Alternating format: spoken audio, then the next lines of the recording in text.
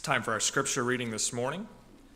If you will please turn in your Bibles so that we can all read together. We have two different verses.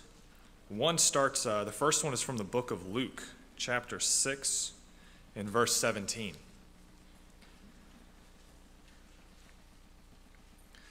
Luke chapter 6, verse 17 reads, "And he came down with them and stood on a level place with a crowd of his disciples and a great multitude of people from all Judea and Jerusalem and from the seacoast of Tyre and Sidon, who came to hear him and be healed of their diseases."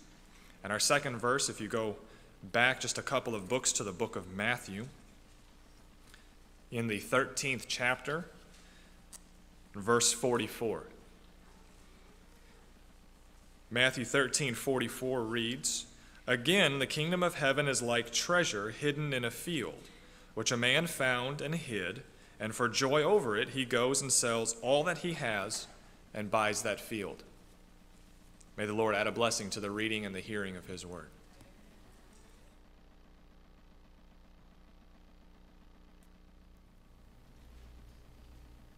Father in heaven, as we bow down before you, we pray that with your presence, with your spirit, you touch our hearts today and you speak to us and you change us. We pray that you bring revival, repentance, commitment. You bring that love that it was in the first century church. We pray in Jesus' merits. Amen. You'll see that not just in society and not just among other Christians, but right here in the church, people come to church Sabbath by Sabbath. People keep Sabbath. People pay tithe, those who do. Hopefully we are all faithful. People love the Lord. Or at least they say so. They even eat clean. They eat all the broccoli and green beans. But you'll see that people still struggle. And they have little bits here and there that they don't want to give up. They keep them for themselves. And those little bits that we keep for ourselves are those things that choke our relationship with God, choke or stop God's full presence in our heart. So church, there are two categories of church people. I didn't say two categories of people. I want you to hear me. I'm not talking about outside people who don't believe in God. I'm talking about God's people. You hear me? Okay, there are two categories right in the church. There are those called the crowd. There are those called the disciples. And let's start. Jesus came down with them and stood on a level place with his disciples and the great multitude. Let me stop right here and ask you, the multitude was who? God's people. It was Israel, okay? Could have been a visitor there, but 90% of them or more, it was God's people. A great multitude of people from all Judea, you see it? And Jerusalem and so on. They came to hear him and to be healed. So, let's go back. There are two categories of people. Who? The disciples and the crowd. Why don't you say it? Are you afraid of something? I didn't say you are the crowd. Come on. I mean, you are one of the two groups. I don't know. You know. God knows. Okay, so two groups of people. Now, why did they come? What is the reason that they came to church? They came to hear, and they came to? Okay. Is it okay to come to hear the word? Oh yes, absolutely. They came to hear a good sermon. It was Dwight Nelson speaking. They got their popcorn, they got their soda, another good program. Yeah, another good sermon. Hey, Dwight Nelson is speaking. And that was the 1,237 sermon that they heard in their lifetime. And when they left, they feel so good because they were impressed and touched and moved. But they didn't change it. You follow me? It is something to hear a sermon, to be moved, and something else to act on it. Some of them came to hear a sermon. Some of them came to be blessed, to be healed, to be fed. There was potluck. Jesus fed 5,000, for free. Yeah, believe it or not. Sometimes people love potlucks. Why not? It's good. There is nothing wrong with that. However, so some of them came because they wanted to be helped. They had a job problem. Some of them had a family problem. Some of them had a spiritual problem. Some of them had a sin problem. They just wanted Jesus' blessing. They wanted to be blessed. But listen, church. All of this is good. There is nothing wrong to listen to a good sermon. There is nothing wrong to want a blessing from God, to want to be healed, to want to be forgiven, to want to be changed. There is nothing wrong with that, as long as you seek Jesus first. If you seek just the sermon without Jesus, if you seek just the healing without Jesus, basically you are looking for the gifts instead of looking for the giver of the gifts. You follow me? So, some of them were just there to hunt him because they didn't like him and they were taking notes from the sermon, not what is good. I love when people take notes, but not that they would repeat at home. Many came for sensational. We want to see a miracle. There is an accident and everybody slows down, not because they think it's dangerous to drive by. They want to see it. People are curious. They like sensational. They want to see a miracle. They were in the church, but not for the right reason. There were some of them that actually worked in the church and helped in the church, but without looking for Jesus. They thought they were looking for Jesus, but they are not willing to give Jesus the seat. Oh, they did give Jesus part of the seat. The disciples versus the crowd. You see, the disciples was willing to sacrifice everything without any reservation at any time, daily, for Jesus. The crowd would choose and pick what to sacrifice and when. And they would interpret the words somehow to their convenience so they could do what they do and think that they do what is good. They would be moved, impressed, feel good about it, and never change. How many people do that in our church? I don't know if you like it. I'm glad it's not about us here. Let me ask you, are you the crowd or are you the disciple? The disciple would follow Jesus 100%. The crowd would follow Jesus 95%. Is it bad, 95%? Huh? Oh, yes, it is. I thought you said, well, not too bad. I love Jesus some. Let's see. The kingdom of God is like a treasure hidden in a field. A man finds the treasure and he hides it back, and then for joy over the treasure, he goes and sells everything, and then he goes and buys that field. The kingdom of God is like, wow, this is amazing, this is breathtaking, this could change my life forever, this is just unbelievable. Am I right? I mean, we don't talk about 1 or 2 or 3 or 5 millions. We talk about unbelievable, unmeasurable value. It has the potential to totally change your entire life and your family and everybody related to you. Am I right? People who found the treasure should be the happiest people on earth. How do you explain that we come to church and we think we found the treasure and we look like we are beaten with the baseball bat? Yes. Christians should be happy people. Who is the treasure? Jesus is the treasure. Isn't he?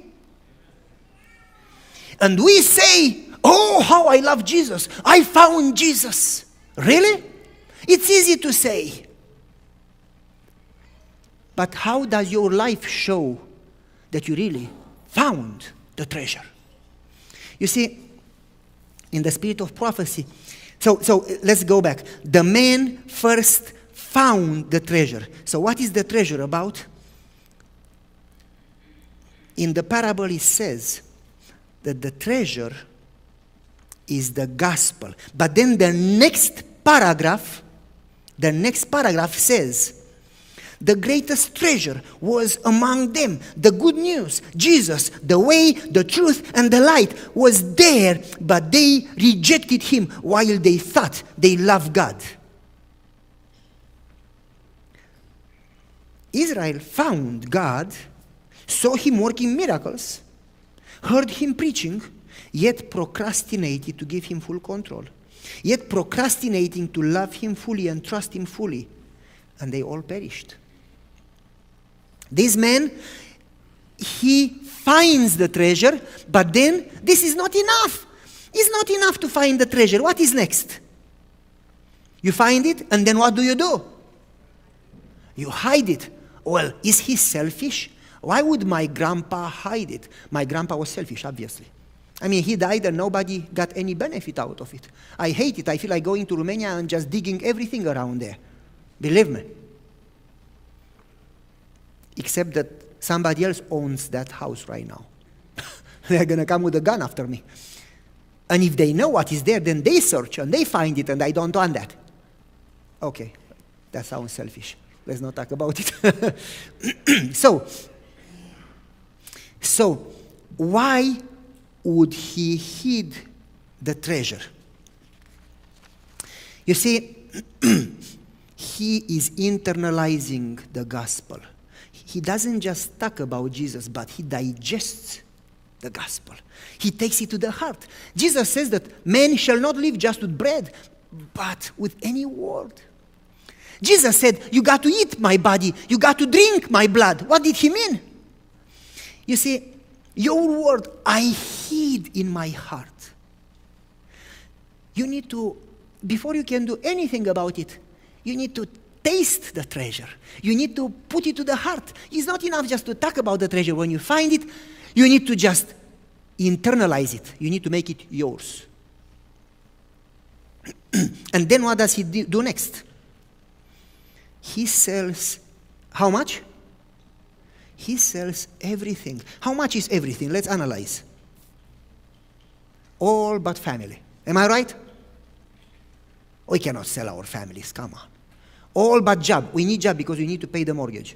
Am I right? You see, Jesus told the rich young ruler, the guy says, what can I do to be saved? And Jesus says, sell. Come on, why are you ashamed or afraid, or why do you hesitate to say it? Sell how much? All? And he said, Lord, I can sell 50%, 70%, 95%? And Jesus was sad and he left. How much do you need to sell in order to really get the treasure? Do you see the point, church? We have a problem there. You got to sell everything, not just to love Jesus, but to make him the center, the goal of your entire life. Not just to sell some things, not just to sell what is bad. You got to sell what is good too. It's not just, hey, I serve Jesus. I gave up bad stuff. No. Willing to cut anything so the heart is entirely full with Jesus. Jesus said, let's go back a little. Computers are slow. Okay, if anyone comes to me and does not hate his father and mother and wife and children and brother and sister, his own life cannot be my disciple. He is just the crowd. Jesus is not talking about hating your parents or your children or your spouse. He told you to love them. Jesus is not talking about hating your job. He wants you to do a good job. Everything you do, you should do as you do it for God. But Jesus says, anything that comes between you and me is going to choke your relationship with me. Eventually, you will lose heaven. Because whatever you love and try to save, you will lose, including family. And whatever you give up for me, that's what you will save. Because I am the one who gave it to you, and I am the one who can keep it for you. You follow it? I hope you are with me. Now listen, church. He says he sells everything, but how does he do it? How does he do it? Joyful. I got to give up everything for Jesus. I got to give it up. Oh, come on. He does it joyful. He lets go everything. Relationships, job, everything. He says, Jesus, I want you. And I don't care what I lose. I'm happy to lose, including my life. If I get you, that's the goal of my life. You see, why is he so joyful to give it up? You know why? Because he doesn't just talk about the treasure. He actually encountered the treasure. He doesn't just talk about Jesus, about Sabbath, about church, about diet, he is the guy who has seen the treasure face to face. And church, if you don't encounter Jesus, you'll never have joy to give it up. And if you encounter Jesus, don't think that is enough. You encounter Jesus and then you stay there. Next step, you got to sell all. Because it's not enough to encounter him. You need to get him. It's not enough to see the treasure. You need to get the treasure. You follow me? They go together. And it's not enough to do one of the two. You see, that's the reason God says about David, man after my heart. Because the Bible says that David fully devoted all his heart to seek the treasure. How much did he devote it? In the Hebrew it says he set his heart to seek God. He had a mindset. He had a goal. He was crazy. He said, you know what? This is the goal of my life. I don't care if I lose everything. I don't care if I sinned. It's wrong. But you know what? I'm going to get busy to get Jesus. And he falls, and he gets up again, and he goes that direction. And he loses his kingdom, and he gets up again, and he goes. Because he programmed himself as the ultimate goal of his life at any price to seek God. And he found him.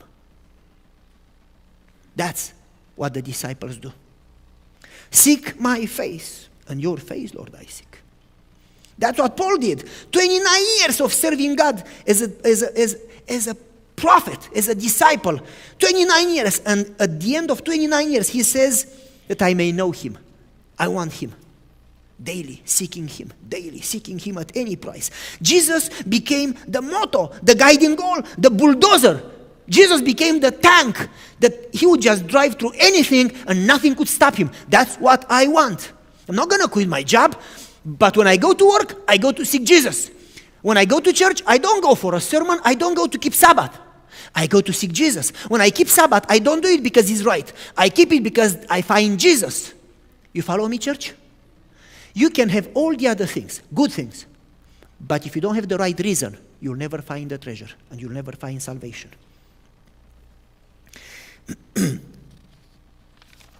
So, he finds it, hides it, internalizes it, and then he sells everything. Why? To buy the field that has the treasure. Christ Object Lesson says that the field is the Word of God. Listen, church.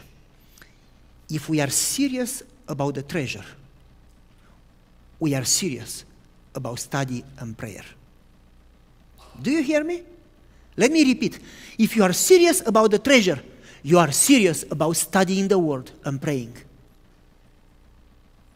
Because you cannot find the treasure otherwise. Authentic Christianity is not only to talk about Jesus, is not only to do the right things for Jesus. It is to encounter Jesus, and that's not enough. But then you go back to the Word again and again, seeking more of Jesus. And the more you know Him, the more you want Him, and the more you trust Him, and the more you surrender, and the more you know Him, and the more you love Him. That's what happens in this parable. In order to get the treasure, he sells everything, and he goes and he buys it. We sometimes have hard time to let go of everything. We are willing to let go some things. But listen, we need to get less and less of the other things in order to get more and more of Jesus. Let's move on. Listen carefully. The process of salvation is compared, or I'm going to compare it to the strategy used in World War II. When they got the islands in the Pacific, you know what they did? The history says, if you read on the internet, the history says that they had a 3-stage strategy. 3 stages. Number 1, they would go to the islands and soften the place. You know what that means? Bombs. Basically, weaken the enemy. Number 2, they would go there to the islands and get a base in a corner. Just a little base. Establish a base, a place. Get their own place. Right there among the enemy. And number 3, they would start a long process of capturing inch by inch, foot by foot, until they got the whole island. That's the spiritual life. Number 1 is very simple. Jesus is sending some bombs in our life. You follow me? I know you do. Jesus is allowing a hammer or a sledgehammer in your life. And this is what we do. When we are hit by the bombs, it means that our heart is rough. And Jesus has to soften the place. You follow me, church? And the way we usually respond, what we do, we basically start fighting whatever happens to our life and try fixing it. Don't we? We get desperate to fix the problem and we don't wonder why. We don't look for the reason. We forget that all things work together for the benefit of those who love the world. And yes, it may be Satan attacking you, but if God allows it, you don't need to understand. You just need to grow. Instead of growing, instead of allowing our hearts to be soft and surrendering 100%, we say, well, I love Jesus. Why would he allow that in my life? I need to fix it. Oh, Lord, please fix it. But we don't understand. That means that we may keep Sabbath, but we never surrendered. And God wants us to soften up. And people, sometimes it takes them a lifetime to soften, and they get old, and they are hardly walking, and they are still proud. Nonsense. They are dying, and they are still proud. Yeah, that's us. So God would first soften the place, soften the heart. But then, number 2, God is getting a place there in the island. He would come, and after he softens enough, he gets a base there. That's the conversion, usually. Oh, I got baptized. And we confuse conversion with discipleship. It's not the same thing. When you get baptized and you give your heart to Jesus, I have bad news for you. You don't give your heart to Jesus. You give a base in your heart to Jesus. You follow me? I hope you do. You don't give your heart to Jesus. You let him have a corner in your heart. You just open the door, but your heart is divided among a million things. And you have Jesus, and you have that, and you have that, and you are stressed about everything. And then God starts the 3rd stage, that is the most difficult part. That very difficult process, inch by inch, to take every single part of the island, all those territories that they are yours, to overcome them and take them for himself. When your heart is all surrendered, when Jesus has full control over it, then you die to self and he lives in you. Just then, you get the whole treasure. You need to consent daily to give all your territories, all your island to him. Just then, he can restore his image in you. That's biblical salvation. It's not, oh, I gave my heart to Jesus. Oh, that's nice, but it's not enough. You see, Only those that don't only just open the heart, but give their territories to Jesus day by day, only them, those will be saved. Paul says, I count all things to be a loss in view of the surpassing value of knowing Christ Jesus my Lord, for whom I have suffered the loss of all things, and I count all things rubbish. Why? Why do you have to sell all those territories? Why do you have to give them up? That I may gain Christ. Church, they don't go together. You cannot have both. After Jesus gets a base in your heart, Jesus needs to basically get the whole heart. The crowd, they come to church, they keep Sabbath, and they give Jesus a place, but they never want to give it all. The disciple would give all, including his life, and never ask why or how much, because he wants Jesus. So, church, what are those territories? Let's go a little painful. Let's do it as painful as possible. What are those territories that we need to surrender? Pride. We get baptized, we are moved, we give it up. And as soon as we come out of the water, guess who comes out of the water too? Pride.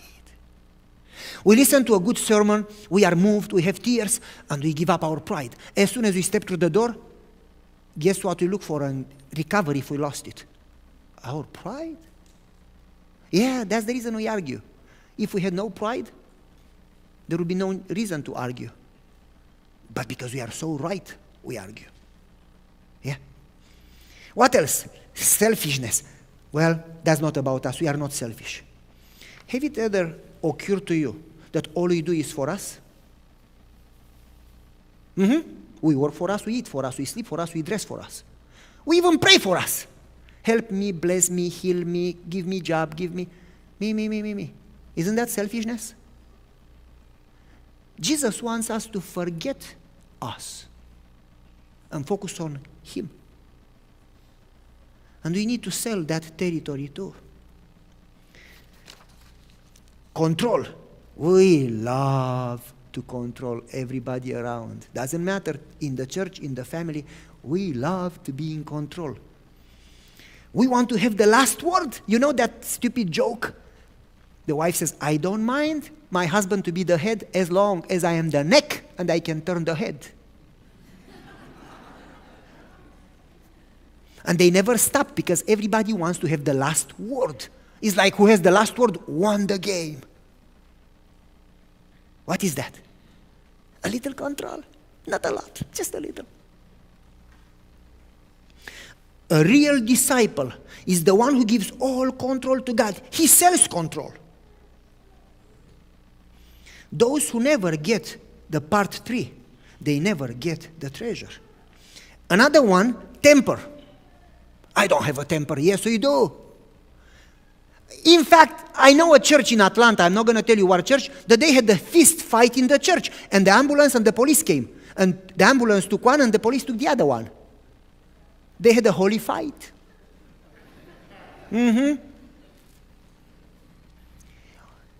We are saints in the church. And when we go home, the picture changes a little. Huh? Not about us, great. Bad temper. I have a temper. And God has been working on me all my life, and I've been pleading with Him to change my temper. And I remember Gabriel bothering me because he would lie. Hey, whatever you did, tell me the truth and I will forgive you. And he could not help, he would lie. But he was not a good liar. I would look to his face, I knew that he would lie. I said, tell me the truth. And I lost my temper and I called him names and then I realized I should not lose my temper. So I went to him, I said, Gabe, would you forgive me? I lost my temper. And he said, Dad, you're right, I lied. I said, yeah, but I should have approached you differently. Not that you're right and I was wrong, but that the way I did it, it was wrong. He said, well, I forgive you. And then he looked to me, just do what you tell me to do. I said, what? Don't do it again. Bad temper. Anger. We get angry about things, about church, about family, about the painter who painted my house. And we say, Oh, how I love Jesus. We need to sell temper. We need to give up that territory too. Yep. More. Traditions. What is that about? We don't have traditions. Really? Whatever you do and becomes routine, that's a tradition. Did you know that? I'm not going to go because we don't have time. I'm not going to go in details. I just want to move on. All the forms that have no meaning, they become routine. They are cold and they don't help anybody. In fact, they do a lot of damage. Let's do another one. Gossiping. Gossip. Criticism. Judging people. I'm glad that's not in our church. Huh? Don't ever talk about anybody. Don't ever allow your mind to judge anybody. If they are wrong, love them, pray for them. If somebody talks, don't listen, because it's the same sin to listen as to talk. Did you hear me? Who called you to judge them? Did you pay on the cross for them? Who told you that you are the judge? When you do that, the spirit of prophecy says that you make yourself God. Pointing fingers.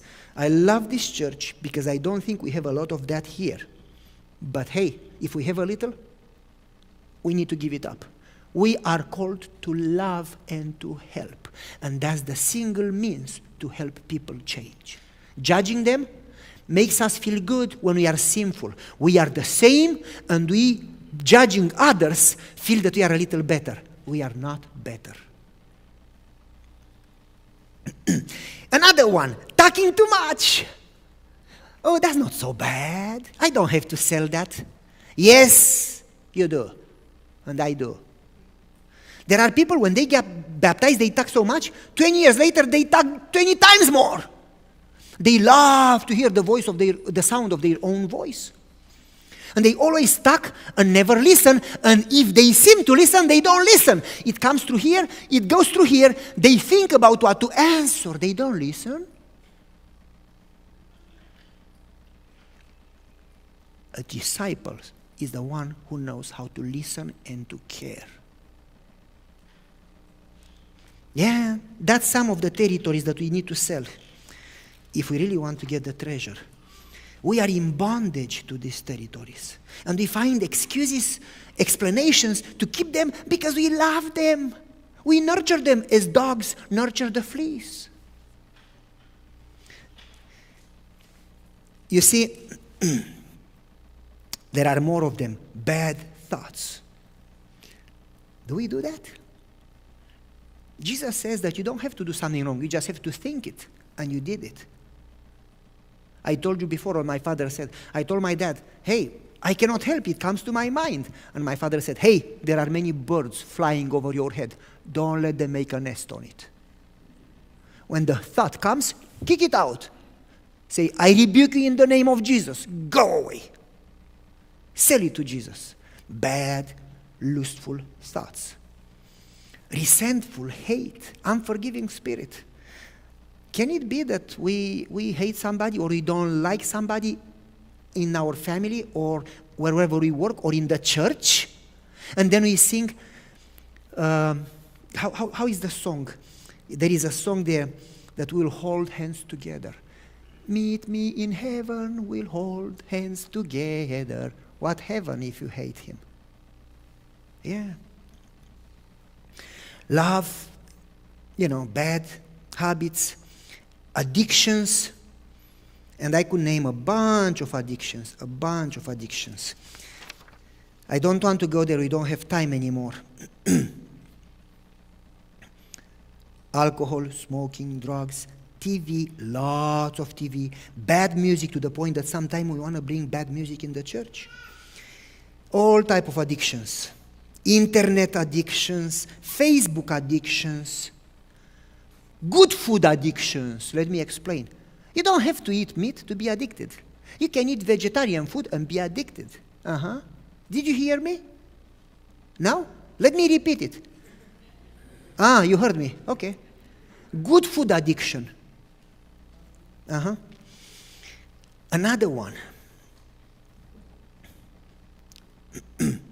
nurturing hidden sins. Not going to go there too much. You and God know. Loving our family. Is that bad? We got to love our children, don't we? Our spouse. Well, God told Abraham, sacrifice your son. Why do you think God did so? Could it be that he got to the point that he loved his son a little more than he loved God? And he did say he loves God, but he would not do for God what he would do for his son. You follow me? Can it be that our children become our gods? Whatever. Jesus says, unless you hate your family, you cannot be disciple. You are a crowd. Whatever gets between you and God, that's your idol. That's your God. That's territories that we need to sell. And I am not saying that we should not love our family. Don't get me wrong.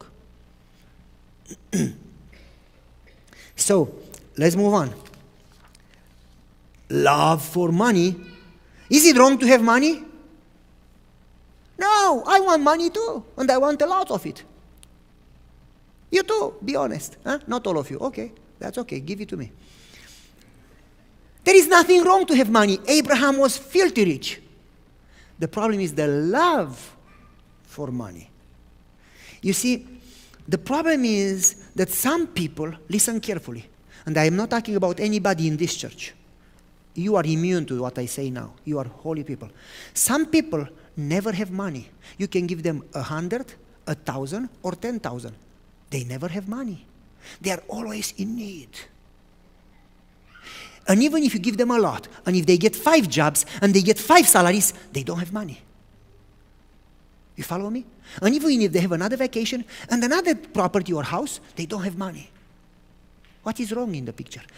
And some people don't say, I don't have money. But they always want to keep the money. That's either of them, love for money. God wants us to have a good life. But he wants us to love him more than money and focus on him more than we focus on things. God wants us to be good stewards. Sometimes it's not the problem that we don't have money. The problem is that we are not good stewards. How much we spend, how we spend, what are our priorities. You see, sometimes even when we have plenty, we don't learn how to not love them and how to use them for heaven. Bad subject, you may not like me anymore. That's okay, I forgive you. Another one. Listen carefully, church. Okay, we did. Another one. Laziness. People who never work. And others, workaholics, who work all the time. Never have time for family, never have time for church. I am busy, I got to work. Really? That's your God? Sports, politics. In our society, people have become so emotional about politics and sports that if you don't agree with them, they kill you. They become violent. Do you know what I am talking about? Why would I care if it's this president or that president or this senator or that senator? Let me break it to you. None of them in our society care for you and for me anymore. I hate to say it. We got to love them. We got to pray for them. That's what the Bible says. But we should not get so emotional to start hating each other because that one doesn't agree with you. Remember, we are not called to trust people. We are called to love people. And we are called to trust God. The Bible says, cursed is the one who trusts in men. Did you hear me? Become so in love with politics and sports that we cannot miss a game. We would rather miss evangelism. That's your God? You need to sell that territory. If not, you will never get the treasure. You know, I've seen something that it amazes me. People who keep Sabbath, and they would kill you for something that you did on Sabbath and they don't agree with, but they love the game. So they would be okay to watch the game on Sabbath. And if you tell them, why do you watch? They say, I don't watch, I listen. Duh. Yeah, I've seen that. Why? That's holy ground. That's their territories. Don't touch it. Competitiveness. I had a friend, I'm not going to tell you his name, every time we would play a game, he would have to win. If not, he would get angry, call you names, become violent. I said, man, calm down, it's just a game. I'm happy to let you win. No, I got to win. You should not let me win. I said, okay, win. Competitiveness. What is that? The third stage is the hardest part. It's easy to get baptized, but it's more difficult to sell everything. Sometimes, instead of being willing to die for Christ, we are willing to die to keep our territories that we nurture and love so much. Yeah. How do you do that? How do you sell everything in order to be able to buy the whole treasure? You see, anything that we don't sell, that's our God. That's our idol. So this is how we do that. When God created Adam and Eve, God created a God form shaped, a shape of God in our heart. And he put God in the heart. A God-shaped hole in the human heart. And nothing else can fill that hole. Whatever you put there, could be money, could be children, could be good, could be bad, could be addictions, could be pride. Whatever you put there is not going to satisfy. And the more you do it, the more unhappy you are, because it cannot fill that shape. But God, besides giving that shape of God in our heart, God gave us blessings, and God gave us food, and gave us beauty, not me, the ladies around, okay? And gave us health, and gave us intelligence, and gave us intimacy, and gave us children, and gave us jobs, and gave us nature, and gave us leadership, and gave us music, and gave us, you can name it. And this is what sin did. Sin took God out and put the blessings from God in. And that's where the tragedy starts. When we replace God with God's blessings, and you'll never be able to overcome or be saved before we give up those blessings and put back God in. God did not call you to 100% perfection. God called you to 100% surrender. He will take care of perfection. You need to take care of selling everything. You follow me, church? Are you with me? God did not call you to overcome. God called you to love Him more than anything. And let Him take care of everything else. He will. He will. He will. He's not going to lose the battle. He's going to get the whole island. But you need to surrender daily. And how He does it? None of your business. Your business to invite Him daily and sell everything to Him. The terrible nature, the human nature, longs for things, longs for territories, longs for pride. And we are so blind that we don't realize who is on the throne. While we say that we love God, we are in control of our life. We are consumed, stressed with our things instead of being stressed with God. Instead of being crazy in love with God. You see,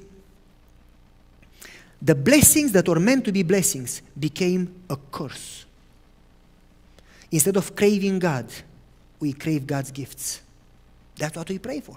How many times do we pray for God, and how many times we pray for the gifts? Think about it. Church, if we really want to get the treasure, we need to be serious about this. We will neither desire heaven nor get heaven unless we desire God first. You see, if your joy is not in the Lord, then it's something else, and that's idolatry. You can serve God then and still be lost. To replace God with anything, it's apostasy. Well, we need to become serious about it. Anyone, I want you to listen carefully to this Bible verse. Do not love the world or the things in the world. It doesn't say that it's wrong to have the things. It says that it's wrong to love the things. If anybody loves the world, the love of the Father is not in him. Listen, folks. Anyone who is not willing to sell all those territories that we just talked about has a big problem. The love of God is not in him. That's a false type of religion. Are you part of the crowd or are you a disciple? The crowd would follow Jesus, but they would not surrender. The disciples would follow Jesus and they would surrender. That's the difference. They all follow Jesus. What are you stressed about? What do you pray for? What do you work for? What do you spend your time with? What do you spend your money for? What is the goal of your life? What is in your mind? What do you live for? That's the key. Nobody says, be perfect. Yeah, the Bible says be perfect, but in Hebrew actually says love perfect. And it doesn't mean that you love yourself perfect. It means that you love God with all your mind, all your heart, all your body, all your power, all your strength, everything you are, everything you have. You love God like crazy. And he will do it for you. He will get you there. How? No, you don't need to make any effort to get there. You don't need to be stressed about it. You just need to choose God daily above anything else at any price, as Abraham did, including your family, including your life, including your job. God is not going to take it. Peter said, Lord, we have given up everything. And Jesus said to him, anybody who gives up mother and father and job, you remember, is going to get 100 times here and eternal life. Abraham was supposed to sacrifice his son. Did he really lose his son? God is not in the business to get your stuff. God doesn't need your stuff. God wants to save you.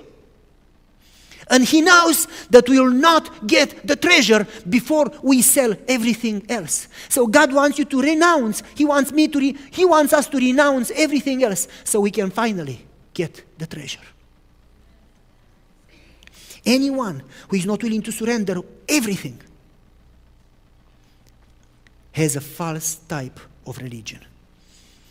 Cannot be both, folks. John says you cannot love God and love the things. Jesus says the same thing. Cannot be both. No one can serve two masters. If you want to follow me, you got to sell everything, Jesus says to the rich young ruler. You see, if we are serious about it, think about it. The Bible doesn't say kindly, well, if you don't fully love God, you love him too, just a little less. The Bible doesn't say so. It says, if you don't love me, you hate me.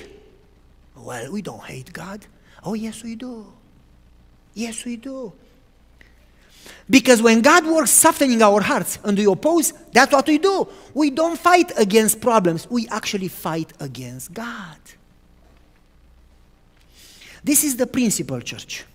This is the principle. Hold on a second.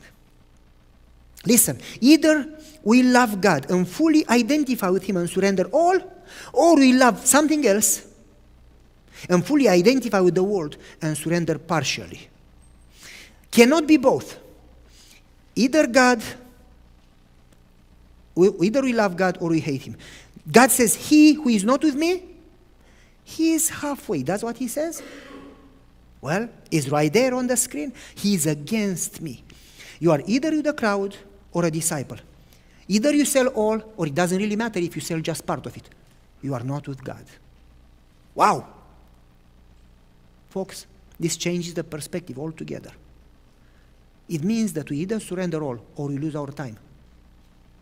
Yep. Let me ask you, are you a disciple? Are you willing to surrender all? Nobody died in the wilderness in Israel for not overcoming Jericho, for being too weak, for not being perfect, nobody died. They died because they didn't trust God. Are you willing to trust God and surrender all? Are you willing to basically daily sell all your territories and let God control 100%? Basically, walk with him, die, let him live in you, let him make all the decisions. Don't talk before you talk to him. Don't act before you talk to him. Just let him live in you. Are you willing to do that? Well, where is your treasure? Jesus says that the man in the story sold how much? All. And then he bought the treasure. Remember Ananias and Sapphira? They sold some too, and they perished.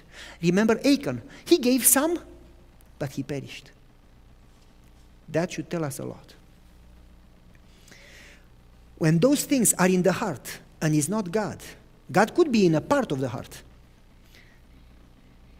then we cannot please God. Whatever we do for Him, including Sabbath, our religion is only a form of godliness, but without power. The more we surrender all those territories, the closer we get to Him, the more He can enter in our heart, the more territory He can get in our heart. The more then we become like Him, He can restore us back in His image, like in the beginning, and we start reflecting His character. You should have said amen.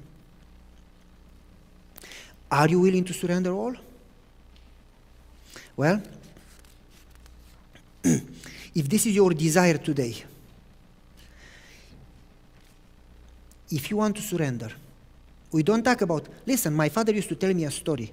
My father said to me, son, Satan doesn't need your heart. Satan doesn't need your house. Satan doesn't need your family. He needs a corner to drive a nail in the wall. I said, what do you mean? Well, if Satan can put a nail in the wall of your house, that nail belongs to him. So he can come day and night. Hey, I have business. I got to put my coat in the nail. I have business. I got to clean the nail. And he's going to come in and out as long as he has a little nail in your house.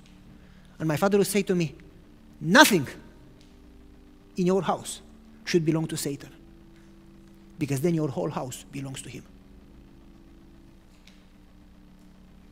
You follow? Religion doesn't have power because we talk about God, we do the things for God, but we don't surrender. Only when we surrender, then our church will have tremendous power. We don't talk about human power that we can plan and control. We talk about things beyond human intelligence. We talk about godly things. Those will happen when we surrender. And that's the call to discipleship. If this is your desire today, if you want to bring God back in the center of your heart, if we want to give Him the whole heart, sell everything and get the treasure. If that's your desire today, if you found the treasure and you want to sell everything and buy the treasure, God is calling you today to make a decision right now. Not that you will do it today, but that you will do it daily. That's a different story. That every morning you'll make time for prayer. That every morning you'll make time for study of the Word. Not to do a duty, I got to eat my broccoli, but to seek God. Every day you'll invite Him in your life. Every day you'll give Him control and you say, Jesus, I don't like it, but I'm going to plead with you that you work against me, and I give it to you, take control. And if I forget, remind me. I give myself to you.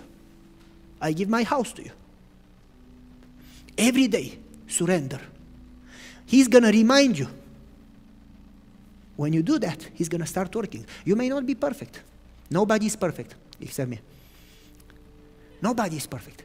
But the point is this. As long as you do that, He's going to take inch by inch until He gets you. That's good news, isn't it? That's the best possible news, because you get the treasure. And if you got the treasure, you got it all.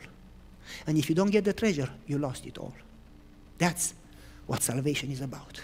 If God is calling you today to make that decision from today, every day, I want you to stand up with me. Take a few minutes and ask God that this is going to last. You cannot do it, but He can do it. Ask Him to do it. If you want to stand up with me, let's have 2 minutes of quiet surrender, quiet prayer. And after that, I will have a prayer of dedication for you and for all of us.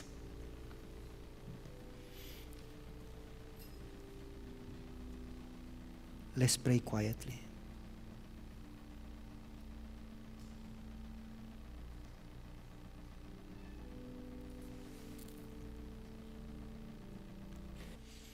Amen. Father in heaven, This is the best news possible. We are not called in our effort to change ourselves, but we are called to sell everything. We are called to surrender daily. We are called to give it to you daily, to invite you in and to let you be in control daily. And you promised that you will do everything else in us. You will give us a new heart, a new mind. You will give us victory. You will give us eternal life, not because of who we are, but because of who you are. This is the gospel. Father, we make a decision today, as individuals, as church, all of us right now, as we stand, you know the hearts. And we decide that daily we want to make you the center, the goal, everything in our life. We decide that everything that we have, we want to give it to you at any price, including life. Please take it from us, whatever it may cost. And may we be filled with your presence. May this church reflect your character and become a light. May Jesus be restored back in our hearts, in our families, in our church. In Jesus' name we pray, and we know that you answered. We praise you, we love you, we thank you, we worship you. Amen.